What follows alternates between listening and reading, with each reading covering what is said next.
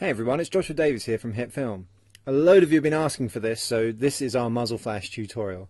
We're going to be looking at this footage here from Prism by Corridor Digital. So in this footage, Jimmy Wong is firing the gun, and Corridor Digital have added on loads of great stock footage of muzzle flashes and smoke. But what if you don't have that stock footage? What if you want to create these effects within HitFilm itself? So here's the footage of Jimmy Wong with no effects, and on the right we have it with the effects created in HitFilm.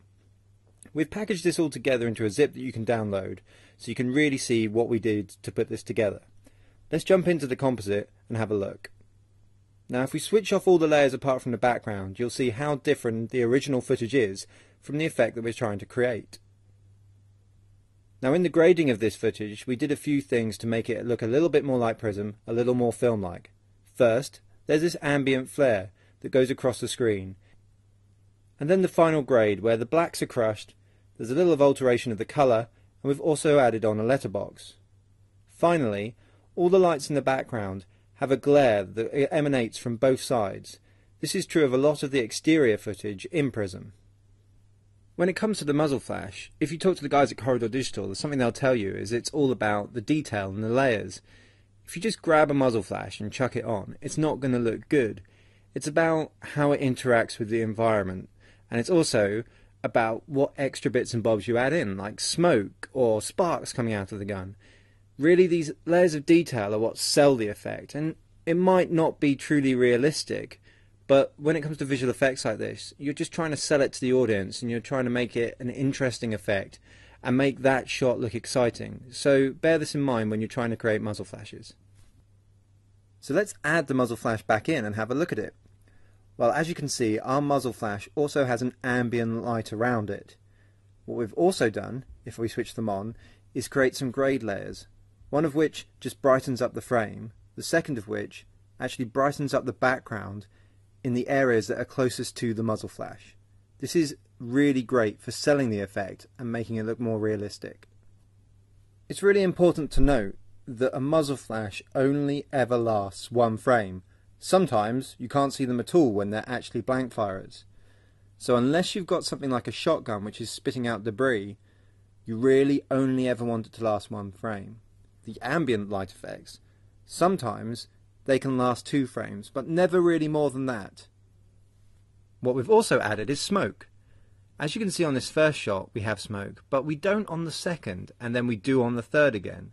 And it's important to note, as with all visual effects, you need to make something that looks right, rather than something that is necessarily realistic. We've also added sparks here on the second shot, but on none of the other ones, just because it makes it a little bit more dynamic and more interesting. So all of these elements that we're talking about were actually stock elements inside Prism. So if you have something like Action Essentials 2 by Andrew Kramer, then you're in a really great position to just chuck this stuff on and have really great looking muzzle flashes. But if you don't have that, you can actually use the powerful features inside HitFilm Ultimate to create these effects for you, and that's what this tutorial is going to be looking at. So what I did was actually create some stock footage inside HitFilm.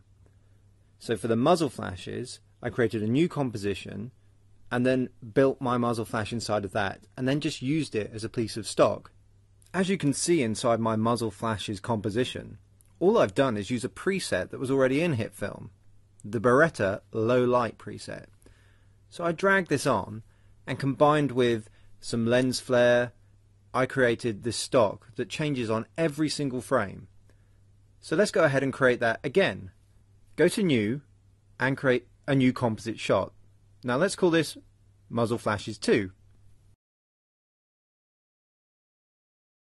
So now what I did is I went and found that Beretta preset, which is under the 3D effects. Here it is. I just dragged that on. It asked me if I want a camera. Of course I do. And as you can see, here's the effect. It's very, very full on and not really like the kind of effects that I created. So I have made some adjustments here. We're trying to make this comp exactly like a piece of stock footage. So as I know I want my muzzle flash to be going to the left, I'm going to reposition it. So let's change this 180 degrees. And then to make it look more like my muzzle flash effect, we're going to have to change some of the settings. As you can see, this one looks a bit more fiery. So the settings we're going to change are the intensity initially in both the core flare and the side flare. So let's reduce the intensity down. Now I also want this core to look a bit longer and a bit thinner, so let's increase the length and then reduce the radius. That's looking far more like the other muzzle flash now. So how did I make it so the muzzle flash was different on every frame? So to do that, I go to the first frame and then I expand out the appearance, find the seed, and let's set a keyframe on the seed there. Now let's move to the last frame, 30 seconds in, and let's change that seed to 10,000. Now every single frame of this comp is going to have a different muzzle flash. Now we need to create this ambient glow around the muzzle flash. To do this, we need to make a new plane. So go to New Layer, select Plane, make sure it's black, and then click OK. Next, we need to use the light flares, and let's drop one of those on. Now as you can see, we can't see the muzzle flash anymore, so we do need to change the blend method here. Let's change that to screen.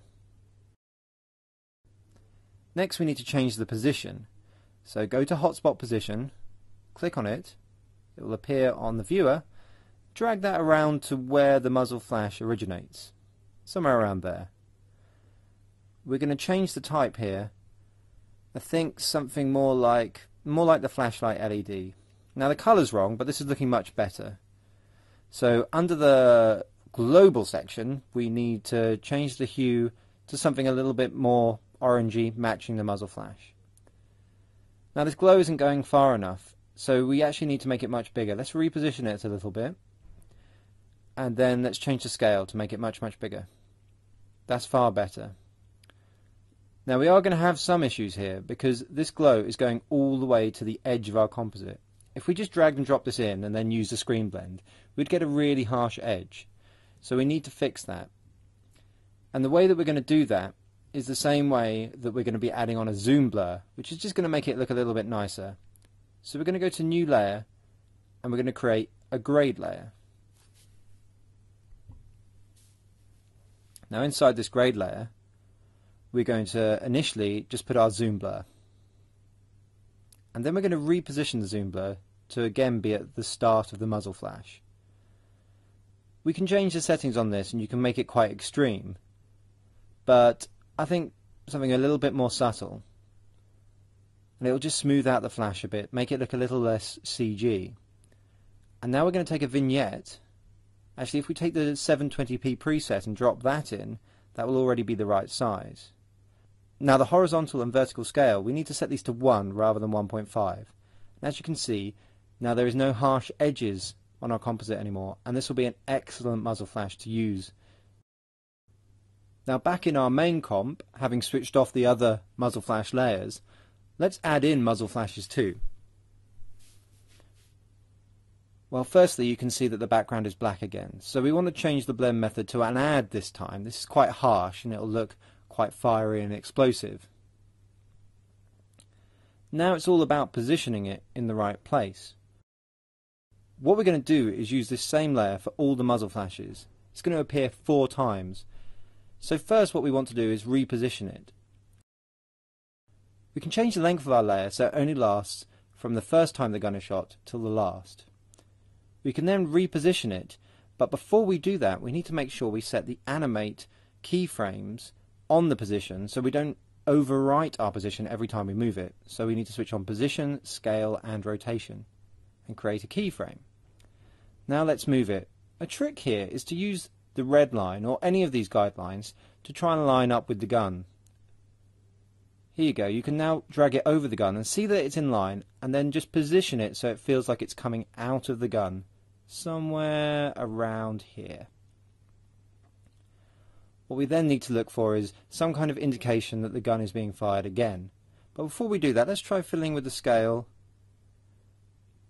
I think I actually preferred it when it was bigger, but you can very easily change the scale if you need to. So let's move forward until we think the gun is fired again. We can keep a look on Jimmy's finger somewhere around. There we go, it's firing again here. So now we need just to reposition, rotate a little, and we can use the same trick. Here we go. That looks pretty good to me. So if we just skip forward and get the other two done very quickly.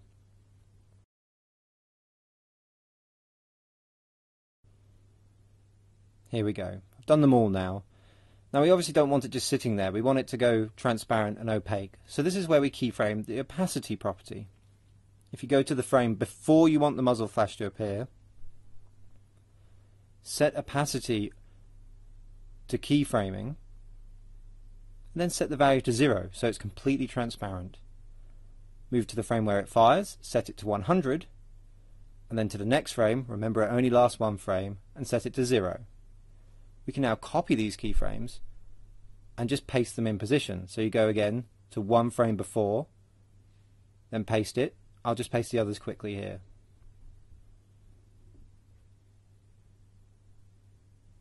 There we go. Now our muzzle flash is only where we want it to be. This looks really good. So what we can do next to make things look more realistic is add some ambient light. To do this, we need to create a new grade object. So if you go to New Layer and then select Grade, in this layer we're going to try and make the scene look like we want it to look when it is being illuminated by the muzzle flash. To do this, we're going to use brightness and contrast and also color temperature. So let's go and grab those. First with the brightness, we're just going to make it a little bit brighter overall. Then with the color temperature, we're going to make everything look a little bit more orangey, a bit more like the muzzle flash. My grade layer here is sitting on top of the muzzle flash. We probably want it to sit below. That looks much better. The next step is to mask this so it only appears where we want it to. First of all, nobody likes masking, so let's make sure we crop the layer to just be the region where we need it to be. Next, take the pen tool and just create a simple mask like this. Now we don't need to keyframe every single frame, but we do need to make sure we put on the keyframing within our mask. So expand out the mask, find the path property and switch on keyframing. Here we go. Now just move through a couple of frames, reposition, scale and perhaps rotate your mask until you feel you've just got this lower region here below the muzzle flash covered by the mask. I'm just going to do this quickly and skip forward a bit.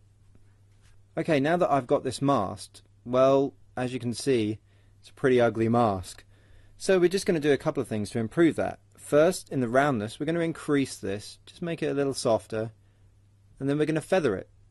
And that's basically all you need to do to create this nice light area below the muzzle flash. But of course, it's there all the time when we only want it when we have the flash. So again, we're going to animate the opacity. Go to a frame before the flash, switch on animate, set it to 0. Go to the frame with the flash, set it to 100. Then actually not the frame after, but the frame after that, we'll set it back to 0 again. This means the flash that we have in the ambient surroundings, that will last a little bit longer. It looks quite nice. It may not be realistic, but it does work. So let's just copy and paste those keyframes as we did before. There we go. This looks much better now, and it's helping sell the effect. It makes it part of the surroundings. But the thing that we are missing is the smoke. So if we open my Smoker 1, as you can see, there's 2 particle simulations, and we've also got some grading kind of blurring it at the end. One of the particle simulations is shooting forward along with the bullet, and then the other one is like hot smoke rising upwards. Let's create that again. Let's make Smoker 3. So new composition, let's call it Smoker 3. Let's drag on a particle engine. We're going to try and make the smoke that rises.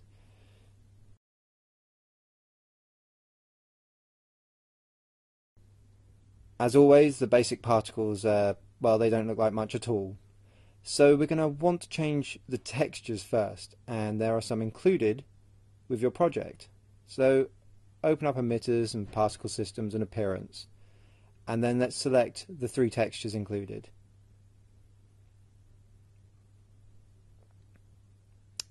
Okay, this looks a little bit more smoky now, but we want our smoke going from the right to the left and raising up a little bit. So we need to make some changes. First of all, we need to change the trajectory of the smoke. We want it to come out in a cone. So let's move it across to the right, and then let's change the trajectory to make it a cone. The next step is to make it go in the right direction. Let's change this by 180. There we go. Well, that smoke isn't lasting very long at all, so we probably want to increase the lifetime to about 2. So we want to go into the movement section, and let's put that to 2. Well, it's looking like a very obvious particle effect at the moment, so we need to make some changes. But let's sort out the smoke drifting upwards first. Whereas you normally use a force to create gravity to make it go down, we can do the same, but just invert it to make it go up. So let's add a force, and then in the type, let's change the rotation Z by 180 degrees, and it will go upwards. But it's far too strong, so we probably want to reduce the strength to just something like 2. That's much better. Now it's all sort of getting to one point and then disappearing and popping, so we want to go into the emitters, emitter, particle systems, and then you'll find the lifetime property. This is really important. So we go into this, and then we go to the alpha section. We want to change the type to gradient. Now if we were to put a white colour down on the left, a black colour on the right, all of our textures will slowly go more transparent. And this can work well, but we're actually going to change something here. We're going to delete the white tab, and then mix with appearance, we're going to change to first keyframe. And this means that while they will always go transparent over time, it will use the initial birth property from the appearance or appearance variation. The next thing we want to do is make the smoke slow down over time. So we need to go to speed, and then in that graph we're going to select the second preset, the downwards slanting line. At the depth we want the smoke to be completely stopped, so the speed of 0. But this means it's kind of a stumpy smoke, so we actually want it to come out faster, like it's being shot out of a gun. So we need to go to the birth speed and increase that. That's much better. Now all we need to do now is add some variation to make this look far more realistic. So for instance, in the movement variation, we can make things live or have different speeds, but we'll make the scale larger, both in variation and in movement, and that will make them all a little less even. We'll make the life variation half a second and maybe reduce our life a little bit. That's looking much better. They die at different times then. The next thing we can do is increase the alpha variation, and that's helping, but I think the whole thing really needs to slow down a little bit and have more variation in the speed. Looking much better, but very solid perhaps. I think the next thing we could do is just reduce down the overall alpha quite a bit. Okay, that's looking much more like the smoke we created before.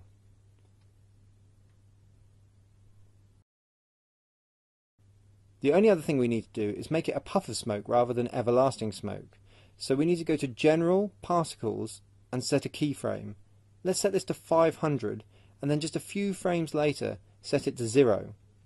So this gives us a small puff of smoke.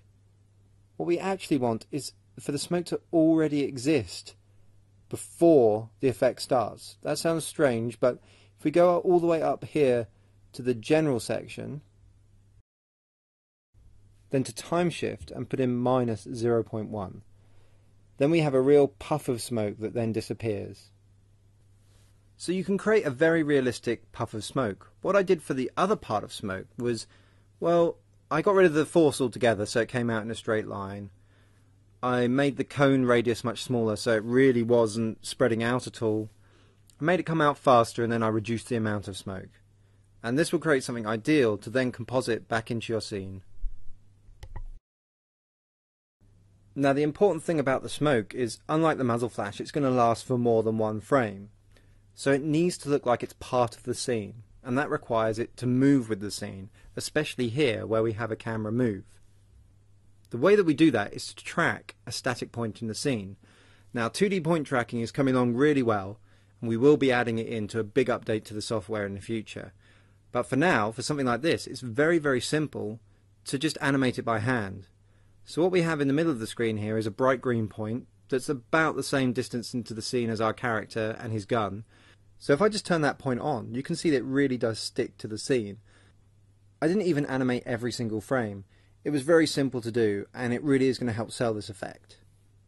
Now that we've done that, we can actually parent our smoke and other effects onto that point, and they will appear to be linked into the scene correctly.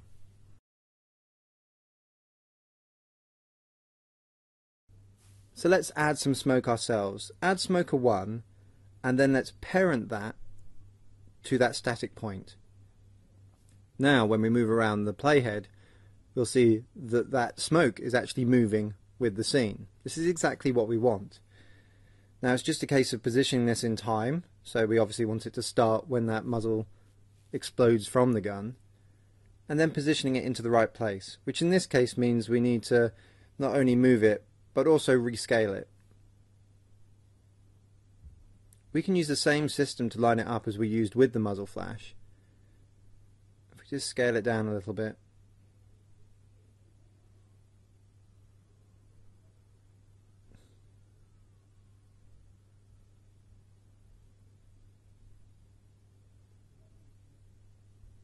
There we go. Of course, this could probably do with being made more transparent. Maybe around 65%. And then you would add this effect or sparks to the other muzzle flashes in a similar way. Really hope you've enjoyed this tutorial about muzzle flashes. Please let us know if there's anything else you'd like to know, and enjoy playing with the project. Make sure you check out Corridor Digital's channel.